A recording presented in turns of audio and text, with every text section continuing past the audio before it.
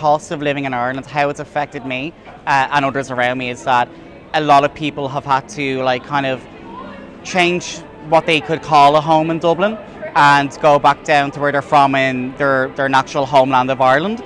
Not that that's necessarily a bad thing, but the job opportunities down there are not the same for their certain sector. They feel that they've made a new home and made new friends up here that they feel like they've had to leave behind. Whilst it's in the same country, the cost of travel alone around Ireland can be very monumental for those.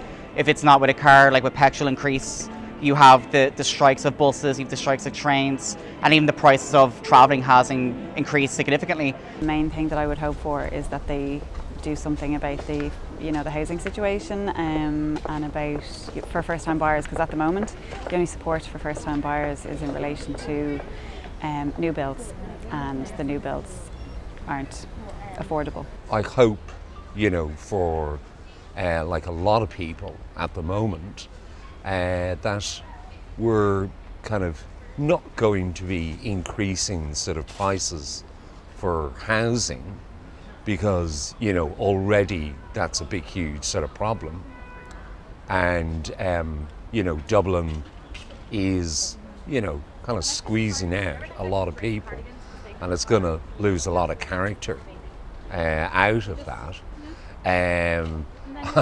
I would certainly sort of hope, as they say, drink being the curse of the working class, that it wouldn't go up too high.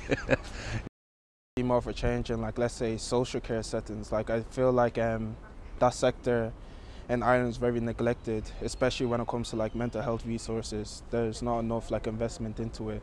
So many suicide rates are sky high, mental illness is sky high. I feel like, yeah, also there's a housing crisis as well, but I feel like we're all aware of the housing crisis, but when it comes to like literally after the pandemic, especially in terms of people's mental health, I feel like, yeah, there needs to be more of an investment into like social care settings, mental health. One of my main aspirations would be that the government put a substantial amount of money into enriching working class areas through the arts, whether it be theatre, music, social centres. I think that to use the arts as a functional tool to enrich working class areas is an area that should be prioritised. And apart from that, it's the general concerns that most people would have in terms of class in this country and the allocation of funds.